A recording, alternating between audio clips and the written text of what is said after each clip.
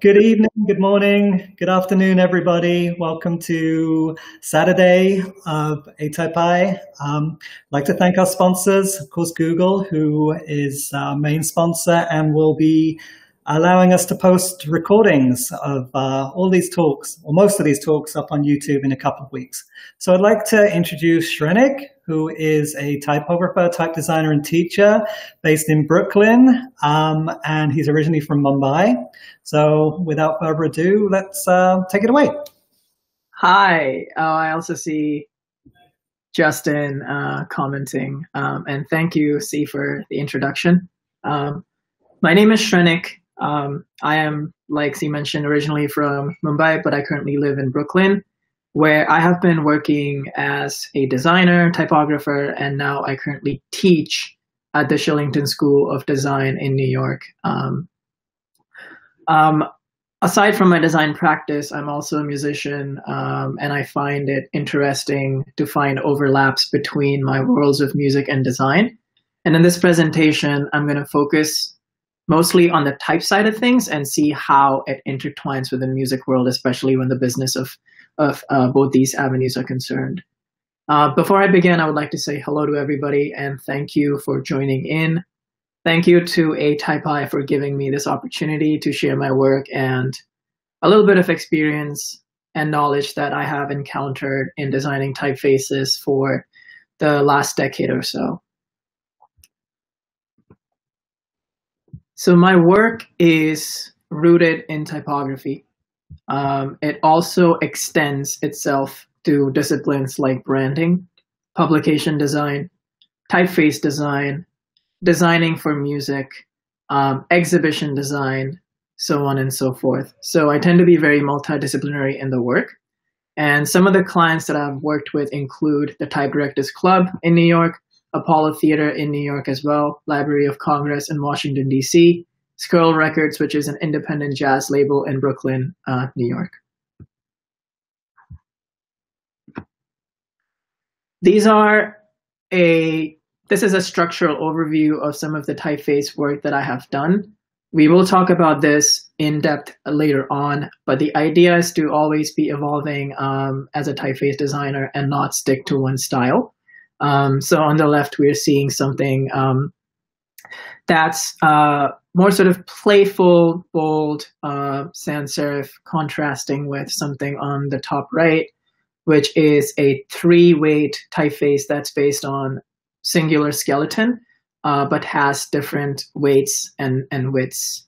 The one at the bottom is as of now, it's a single weight humanist grotesque typeface called Bird Grotesque. It was done with my former MICA classmate, Poch, who is speaking at 11 p.m. tonight.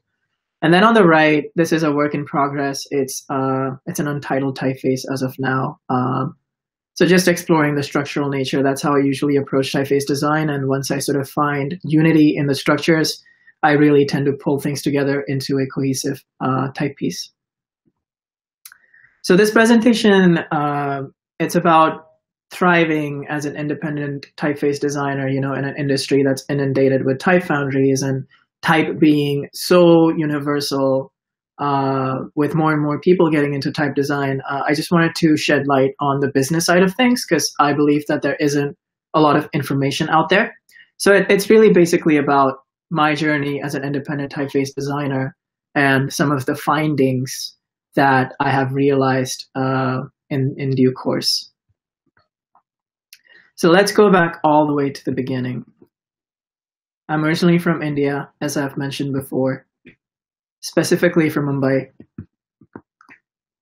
If you haven't been, it looks something like this. So it's basically a hodgepodge of different things. You get blue skies once a week. It's a pleasing feeling. There's like chaos, there's confusion, there's also beauty in that. So my parents are fairly middle class. My dad is now a retired, he's stay-at-home, best friends with my dog kind of a person at this point. But he used to work 6 days a week, 9 to 5 typical, grew up the ladder in a private company in the service sector, and my mom was a teacher. She became a housewife as soon as I was born, and my parents basically left me to my own devices when it comes to figuring things out with what I really want to do, which has, in course of time, become a good asset in really figuring out the life path whenever I feel like I'm stuck on something. So I was a very, I wouldn't say intelligent in terms of studies. I was intelligent in a lot of respects, but studies, I could retain things, and I had a fascination and inclination towards technology. And I ended up picking information technology as my major in my undergrad, only to find out that I wasn't really happy with what I was doing. So over the 4 years, there were bits and pieces of happiness, but more often than not, it was a very gruesome journey. However, the silver lining in that was me discovering the UI side of things and how different elements sat on screen, especially typography, and how different typefaces interact with one another on screen. This was way back in 2012. And that, to me, was my introduction to design. And it was via type, unlike, with print or any other avenues, which a lot of designers are used to when they first start out with design. So I began thinking and learning more about type.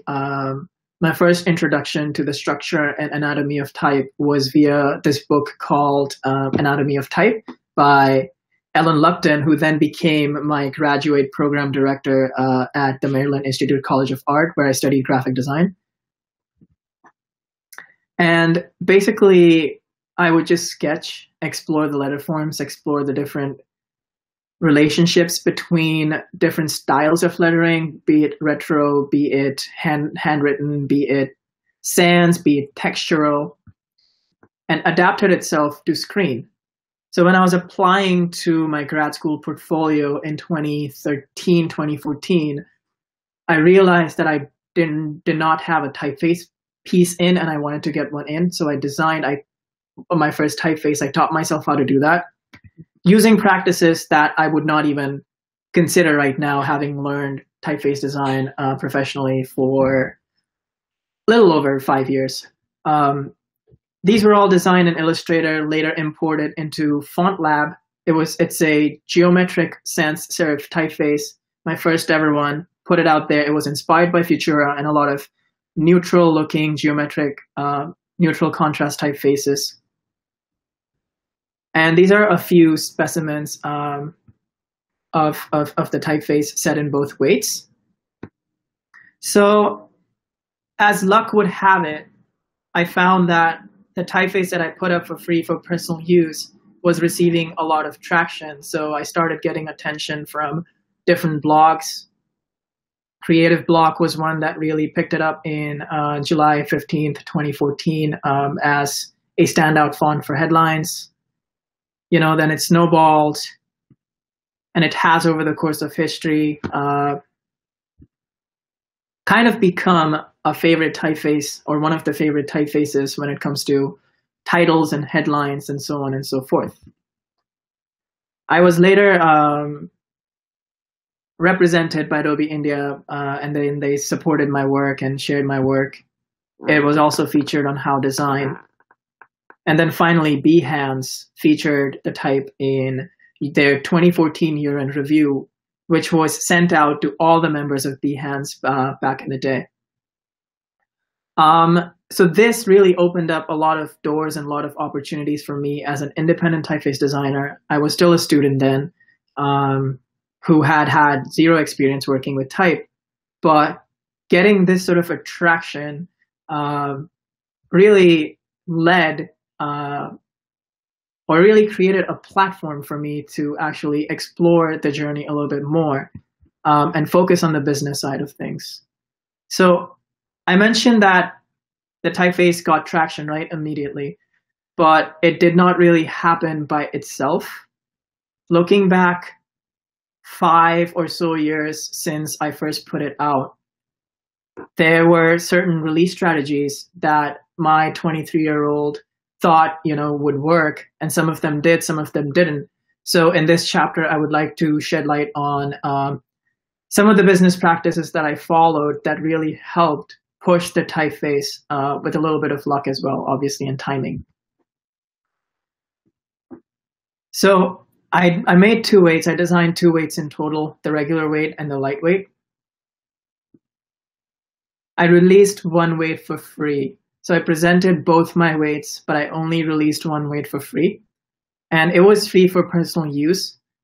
I stated explicitly that commercial use requires licensing of the font for appropriate usage. What that meant was if people liked the typeface, they would support the cause. And back then, I was under the impression, if 10 people end up buying it and paying me the price that I asked for, it's going to help me pay for my grad school, which is a very expensive deal in the United States to begin with. Self-promoted both weights.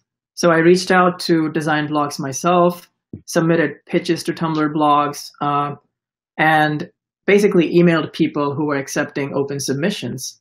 And a couple of people accepted it, especially just snowballed via a couple of Tumblr blogs. I remember Designers of Tumblr being one in 2013. I think it's defunct now, but it used to be a massive design blog back in the day. Same with designclever.co.uk. And it just started getting traction on Tumblr. Then I saw it landed on Pinterest, and it just snowballed from there. So a little bit of self-promotion also helped to sort of get that typeface off the ground and get it in people's psyche. Maintained pricing on a sliding scale. My intention for designing this typeface was not really to make money. I was like, if people pay me, whatever I ask for, whether it be a floor price or a ceiling price, I'm going to be happy with it, because that's really not my primary intention. I just want to put it out there and see what it can do to people, or how people can find good use for it. So I realized that determining the floor and ceiling values for pricing when it comes to designing typefaces is crucial, because then once you have accepted those values, whatever money you get for the typeface, whether it's $20 if that's your floor value, whether it's $200, whether it's your ceiling value, you're going to be happy with it. So these values become especially crucial. Included licensing info, contact information in the download package. So the call to action for the free version that I put up on my Behance profile enabled people to reach out to me in case they wanted to buy the license. Because when this typeface landed on different blogs, people retained the README file which had the licensing information. Had I not included it, chances are it would not have received as much traction. I wouldn't have been able to successfully sort of promote it from a financial standpoint. And then these were some of the results and observations and case studies that were a reaction or a consequence of the business strategy that I had for that typeface. I realized people love to try fonts before they buy, right? I mentioned that typeface is just like fashion. Like, we all go to stores like Zara or any other store or thrift stores. We love trying things before we spend our money on it, and typefaces are no different. A lot of websites back in the day did not really have the try before you buy feature, which I think now it's a commonplace. Like, any type foundry you go to buy a typeface, they will have, they will have an input field where you could basically preview the typeface and then determine whether you want to spend your money or not. So this was something that I determined by giving a weight out for free for personal use. Quite a few people like to support independent artists and designers. Having never really tackled with the business side of things before, I had no idea of the reception, that I was going to get from people, small businesses, and even corporations alike, when it came to responding from a financial standpoint. And with the emails that I get are so heartwarming. It's such a refreshing feeling to know that people like to support artists when they explicitly mention that in their emails. The sliding scale of the pricing was effective. I have been reached out by nonprofits, students, churches, corporations, and everyone has different pockets of affordability. And having the pricing set to a sliding scale has really helped me open my work to a broad demographic. So this was one of the key points as well. The users who enjoyed the regular version, they also bought the license to obtain the light version. So because I didn't give everything away at once, the ones who really enjoyed working with the regular version, they were like, oh, let me try what the light version has. Let me see how it interplays with the regular version, and purchase the license for the same. So that actually helped. And then a few more observations from the different side of business. So obviously, when your work gets traction, different people will reach out to you. I was reached out by several foundries. Most of them did not really have any good financial deals to offer to designers. Like some of them, they were like, hey, we'll give you a 20% cut for your work and we'll take the 80% profit. And I was like, no way, this is not going to happen. Like I've put in all my effort into this and I'm not letting you take 80% of the cut. So in case if you end up, distributing your rights to your work to an external type foundry, if a deal like this is being put to the table, I would consider this a red flag. Typically, people usually pay about 50-50, but once again, it depends on the type foundry and the nature of the people working at these foundries. Handling the distribution myself meant that I had to maintain information about every single purchase. This included their names, this included their emails, this included the date of purchase, this included the license number for each and every purchase. It also included the amount paid by every person. So I basically made a spreadsheet, which I still use 6 years later. Additionally, I also designed a custom license certificate for everyone. So there wasn't an automated system in place wherein people could actually click a link, buy it. There was that personal interaction between the buyer and the seller that helped from the business standpoint. And finally, I had to send the files personally to the users of my typeface instead of adopting an automated system. So what I mean by that is in the README file, I had mentioned that even though it's free, if you'd like to use it for commercial purposes, here's my email, drop me a line, and we'll get the communication forward. So people usually respond with a heartwarming message about how they love your work or their intent to use it. They inquire about the licensing and the pricing. And then I would personalize every message depending on what the inquiry was for. And that really helped retain the customers who were reaching out, because what I found that over 80% of the people who had reached out inquiring about the typeface or the license for the same ended up buying it. So that the old strategy, the good old practice of maintaining a direct relationship with your customers worked in the digital realm. And I think it's a beautiful practice to have when thinking of your work from a business standpoint, no matter what you're selling. It's like my mom would go to our local milk shop and we did not really change our dairy for basically 15 years just because of the one-to-one relationship that we had with the person. And obviously the milk was great. But it was also about the relationship that we had with the seller of milk. So it's a wonderful feeling to know how your work is being used and have that one-to-one interaction with your customers.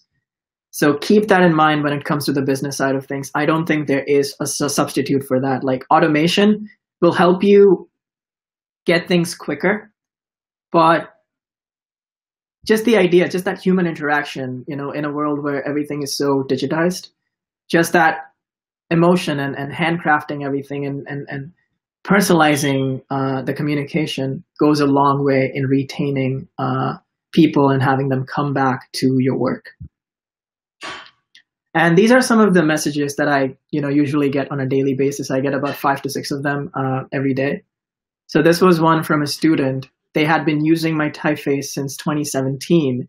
They had used it once as a student, and then now that they could afford it, they were willing to pay me for my work, which is a wonderful feeling as an artist and a designer. And another thing that they mentioned after I responded to their email was that they really appreciated me having the pricing on a sliding scale. Another good thing that I sort of realize is when people share how they're using the typeface, it's a lovely thing. It's like, you know, you've created something for a demographic, and then you see that demographic use it for 50 different reasons, and it's a beautiful feeling as an artist. So whenever I get emails like this, you know, it's a wonderful feeling knowing your customers. So this was from a little mom and pop wine cocktail company in London, and they inquired if I was still a student, and they were of the opinion that it's the right thing to recognize people's work. Aside from small businesses and, you know, nonprofits and students using my work, this typeface was also featured as the title typeface of the NBC's show Colony, CBS's show Blood and Treasure, which is currently premiering on Amazon Prime. So all of these little montages of places and years and dates, they're set in Atom. Mission Impossible did an Uber campaign back in 2018. This was Mission Impossible 4. And they used their typeface. They used my typeface in their promo campaign. And the last use being Ad Astra, starring Brad Pitt. This was last year. So you never really know like where your work can go once you put it out there and you give it sort of enough weight and push it to the people. This is an important part because this dives, or this basically introduces my worlds of music and type. Because I did all the groundwork myself, maintained a spreadsheet, I have access to an audience. And now that I'm in a band, when we have music, when we have releases coming up, I can use the same business principles that I applied, you know, 5 or so years ago as a 23-year-old to promote the music. The basics remain the same. The challenges are also the same, which is basically how do you maintain that one-to-one relationship with your customers. In this case, when we talk about the music side of things, it's your listeners, right? So I created a landing page. Like over time, I've evolved the way I deliver the typeface, or at least the free version to people. And I created a landing page telling that I'm a designer and also have a band on the side, and that, you know, you should go check out this music video, and I would love to know, you know, what you think about it. So yeah, I also employed a marketing strategy that ties in my music and the design, just to sort of introduce the already existing audience that I have in my design world to the music world. So these are some of the comments that I see on the band's YouTube channel. They're not just in English, they're also in Spanish. And thanks to Google Translate, I'm able to translate them and respond back in Spanish because I don't know Spanish. Yeah, this was an interesting comment because they thought it was an interesting marketing piece wherein, you know, a designer was putting their music works in the same space where they put their design work.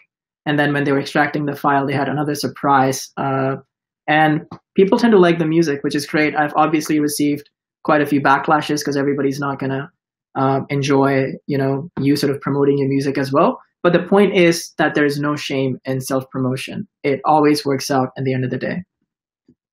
So that is basically what I have learned publishing my work, selling my work by myself. And these are some of the typefaces that I have designed over the course of years. So this one was a student project at the Maryland Institute College of Art, wherein we had to design a typeface to solve a problem. The problem in this case was the typefaces that appeared on the World Cup jerseys representing the names and the countries, they had a limitation imposed by the International Cricket Council, because of which some of the typefaces were stretched or scaled disproportionately. So for instance, if you had something like South Africa or New Zealand, because it employs more letters than something like India, which is very short, the former had to be stretched to sort of make way for that space, according to the guidelines. So that I thought was a big issue. And being a type nerd that I am, I thought, why not try a concept typeface where you actually take into consideration the guidelines, then design the typeface for it, and then use use case scenarios to see if it actually fits the limitations. So the idea was that of unification and contrast. The unification was achieved by having the names and the countries in the same type. However, the contrast was achieved by having a different representation of the numbers for every countries. And these were inspired by different things. I remember this being inspired by Devanagari calligraphy of India for India, South African rugby team for South Africa. This was for England, so on and so forth. So it was merely a concept. It never really was intended as a pitch to be the typeface for the World Cup. I was just having fun as a student. This was another typeface that I had developed for about 1.5 years back in 2016, and it has 6 weights. It's a sans serif typefaces with really sort of angular edges, and I wanted to try out lowercase letters as well because I hadn't experimented with those before. And I used RoboFont, which I had learned under the tutelage of Tal Lemming, who is an amazing typeface designer and a wonderful teacher during my time at MICA in Baltimore. So I was just testing out, this is like a specimen that really shows the use of the type at various sizes and how the different weights are applicable for different sizes. This is another one called Bird Grotesque. I introduced this earlier on as well. This is meant to be a multi-family typeface. God knows when this is going to be finished, but currently we have 1 weight finished. It has about 315 glyphs. It was really inspired by several grotesque typefaces. So when my collaborator Poch, who was also my MICA classmate at the time in 2017, when we were looking to use typefaces for our projects, we sort of found that we liked different things across different grotesque typefaces. And we were like, how about we get inspired by what ideas we like and try and create a typeface family of our own that incorporates such ideas. And it's basically like a hodgepodge of things we love. And this is the result. So this is the regular weight for it. We intend to start working on additional weights sometime next year, but as schedules have it, he's currently in Thailand. I'm currently in Brooklyn. It has been difficult to figure out the logistics of things. Another typeface called Chamberlain, inspired by my favorite drummer, Jimmy Chamberlain's drumming abilities. So the idea was to have a singular skeleton, and then based on that skeleton, you would have multiple widths of the typeface. So on the right, you see a condensed version of it. On the left, you see an expanded sort of high contrast version of the same typeface. And this was merely indicating the ideas of Chamberlain, who's a fantastic drummer. You know, he can play soft as a feather and hard as a, you know, monster or a machine. So that was the inspiration. Just like having the same skeleton, but expanding it into different realms and seeing where it goes structurally and formally. And this was this is the normal contrast weight for the same, which is meant to be a wide sans. Manicules, I love manicules. So some of his drum gestures sort of made it into the type manicules. And then finally, this is currently, I would not call this a typeface because I haven't, it's basically a lettering piece. I'm working on a typeface inspired by this lettering piece. It was made for one of our shows in last November, and I really liked the structure of it. And I was like, why not convert it into the typeface? So that was basically it from my presentation. I really want to thank everyone for taking the time and being here, and thank you, ATypI, for hosting me and letting me share my work. I see that there are a few questions in the chat. Yeah, we have one question. Well, there's some kudos from Erin McLaughlin. I love that you did the sales. I'm going to read these out because people who see the video later won't have access to these. You did the sales manually. That is so awesome. Kudos to you. I'm inspired to do that now, knowing it worked for you. Have you met other type designers trying the same approach? Yes and no. Yes, because my type design teacher, Tal Lemming, he has his own foundry, TypeSupply, and he manages basically the business side of things himself. So there are people there, like independently owned and employed type foundries with 2 to 3 people that really handle the business side themselves. I'm pretty sure Fair Jones, which is a massive typeface foundry, it's not an individual, a well-reputed foundry. I'm pretty sure they also, like when it comes to foundries, they will have their accounts department do the work for them. But as individuals, I haven't really met a lot of people. And thank you for your kind comments. Yeah, I think it is very unique.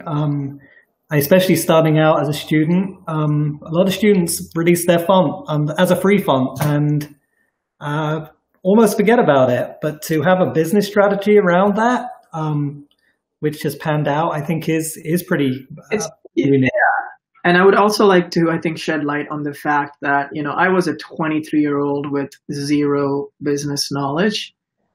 I was just basically looking out for myself in the sense that I did not really want to give everything away for free. Yep. There was a little bit of a feedback mechanism wherein, you know, if you like something, then, you know, if you pay me and support my work, it's going to help me with the education. That was basically the gist of it. And it somehow seemed to have worked. And only now that I'm looking back at it, I realized that some of the practices that I did employ subconsciously work and, you know, some others don't. Yeah. No, I think that is great. There was another question: is how do you establish the pricing of your typefaces? My answer to that would be establishing the intent for sales. Like, you know, what do you want to sell it, or why do you want to sell it? It's like, are you looking to get rich, or, you know, are you looking to buy Armani suit? A lot of things essentially go into pricing of your work, right? I would suggest knowing that as an independent typeface designer, chances are your work won't be recognized. Like that has been the case for a lot of my other typefaces. Like they haven't been as big as the other, the one that's Adam that's already out there. So understanding that whatever you get will help you maintain your practice, whether it's $40, whether it's $60. And obviously through conscious business strategies, through conscious, you know, one-on-one with your audience and self-promotion, you will get there over time. But pricing it in a way that, you know, if you end up with 3 buyers in a month, that's gonna be okay. And also looking at what the competitors are charging, because there is quality typeface design work out there at a nominal price.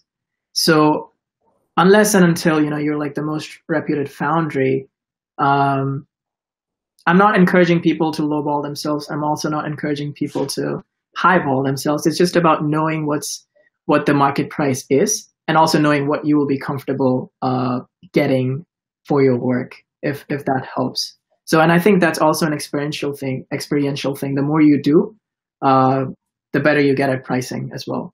Yeah. So there's almost a follow-up question about if you could explain the sliding scale. Is it pay what you want, or were there specific prices for different groups of customers, nonprofits, small, medium, enterprise businesses? That's an excellent question, Justin. So sliding scale, there are 2 kinds of licenses for that typeface, right? There is one for desktop use, there's one for web use.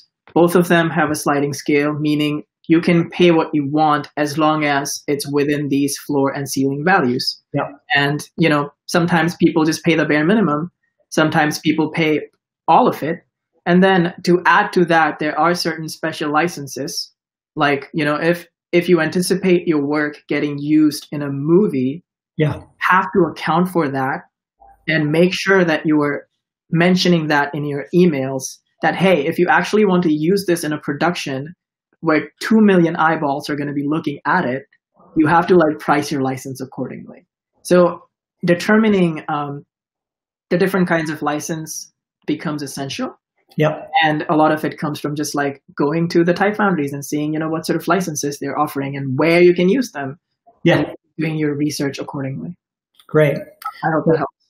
One more question. A lot of designers I know really struggle with the business strategy side of things. Have you, let's scroll up. Have you considered becoming a consultant for others? It's early days, man. It's early days. I wish. It's early days. That would be a nice avenue though, to help people out with the business, because my dad is really good at it, but my mom is very artistic, and sometimes I feel like I fall somewhere in the middle.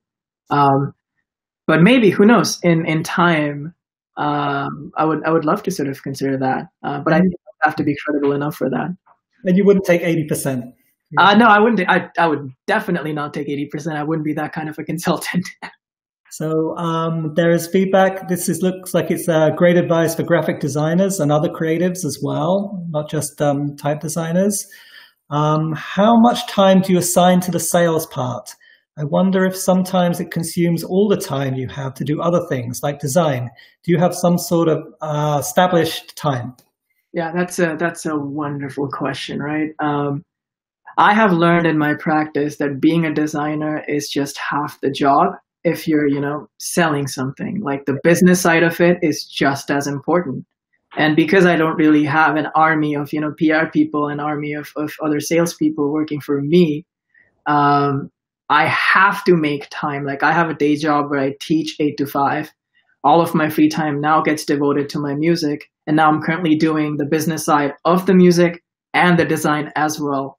And it definitely eats up a lot of time. But once again, it's like, if someone is actually paying you for your work, to support your work, I think it's your obligation to make time for those people and give them what you've promised in the first place. So it will take a lot of time out of your schedule, but I think if you're practical and open-minded about it, it's very achievable. And it's a fun thing. Like I love interacting with people, and especially, when a church reaches out, it's like, oh, wow, this is where we are using, and this is how we're going to use it to help people.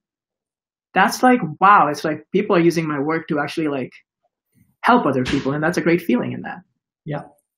So someone is suggesting that it'd be better to be a type business coach. That sounds my goodness. So I do see a comment from my collaborator, Poch, who is also in here. He commented, Poch, I can be your type business coach and we can work on Board Grotesque together. I would say I would love to talk about the business side of things, but to be very honest with you, I'm still figuring out the business process, which is why I sort of portrayed this as a journey, right? It's once a journey. I haven't really arrived at a destination. I don't think it's going to happen. So if I feel like it's going to help other people in the long run, I would first love to have enough experience under my belt and use it all to help people without taking the 80% cut. Well, hopefully this presentation is maybe start of that aspect of your career, but we'll see.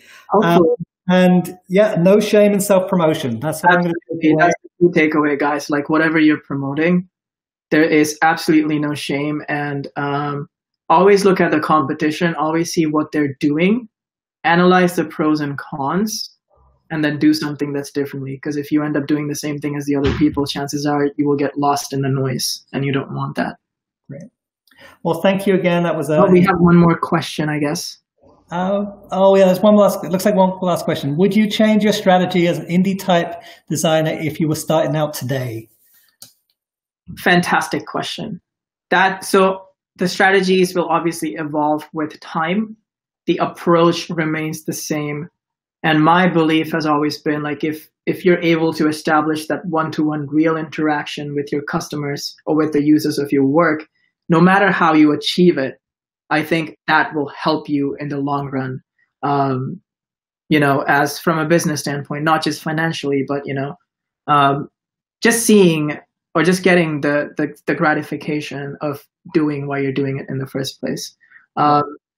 Strategy wise, I would still keep some of the bits, I wouldn't give everything away. I would really rely on self-promotion. I would do a lot more research on where the works are being promoted. Like, what are some of the premium blogs and journalists when it comes to design who will accept your work as an independent designer and publish it solely based on quality, and also because they want to support your work. Yeah. So I think that's what I would do a little bit more if I were starting out today. Great. Okay, well, let's, I think we wrap it up here. If people want to head over to the Hangout room, it's 15 minutes before the next talk. Maybe Shrenik will join us over there and we can have a face-to-face conversation. But again, thank you for your presentation. And thank you. Yeah, I will join in later in the night. It's like 8:45 p.m. in New York, and I have to go eat. But after that, I will come back and come out to the Hangout room. It's a lot of fun. Perfect. Thank you everyone for your time. Thank you, ATypI, C, for hosting me and having me here. And it was a wonderful treat to talk about work and interact with people. Great. Thank you. Thank you.